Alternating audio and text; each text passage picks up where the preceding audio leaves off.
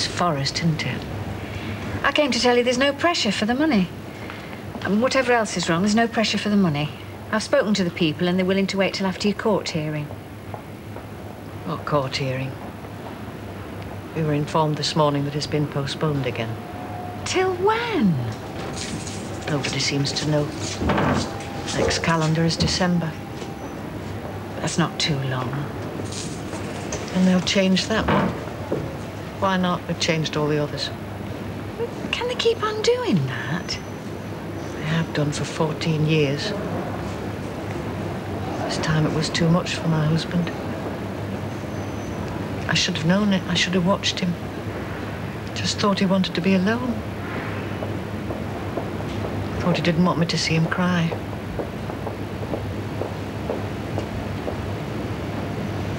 He took an overdose.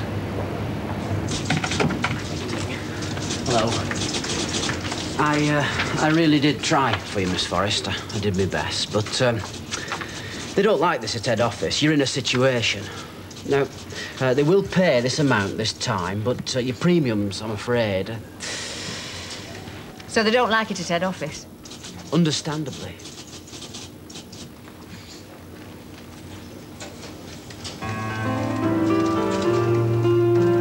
Let me tell you a little story about the insurance companies and a spineless legal system.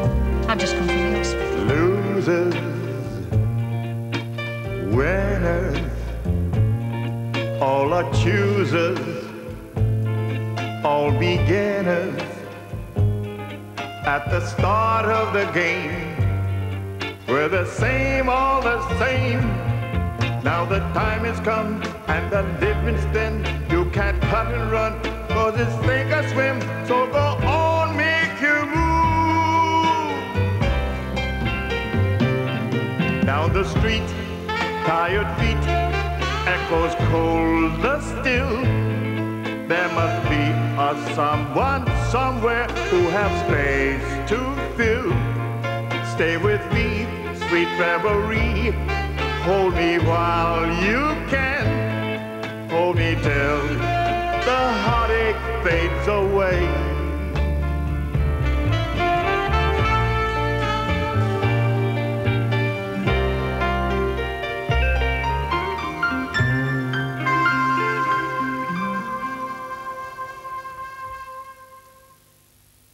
Introducing the red peppers. Has anybody seen our ship? The HMS Disgusting. You mucked up the exit. Nobody else did. You did. Well, what if I did? It was an accident, wasn't it? I couldn't help it. It doesn't matter why you did it or how you did it. You did it. All right, I did it! Well, don't do it again! Oh! Then we haven't got a penny for the you-know-what. Joan Collins and Anthony Newley and Noel Coward's bickering red peppers. Sunday at 8:35 on BBC1. Now on BBC1, we look back to the splendour of this afternoon's enthronement of the Most Reverend George Carey as the new Archbishop of Canterbury. The commentator is David Dimbleby.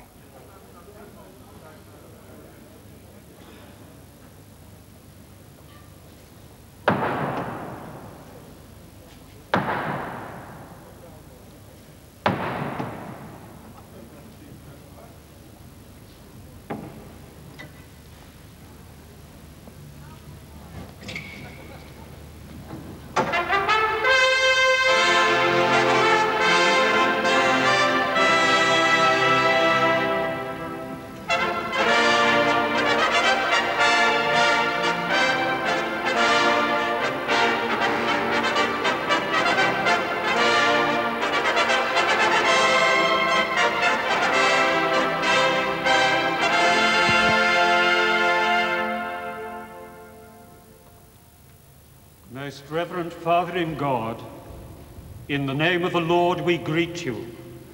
In the name of the Lord we greet you. May the peace of God our Father be upon this house and upon this company.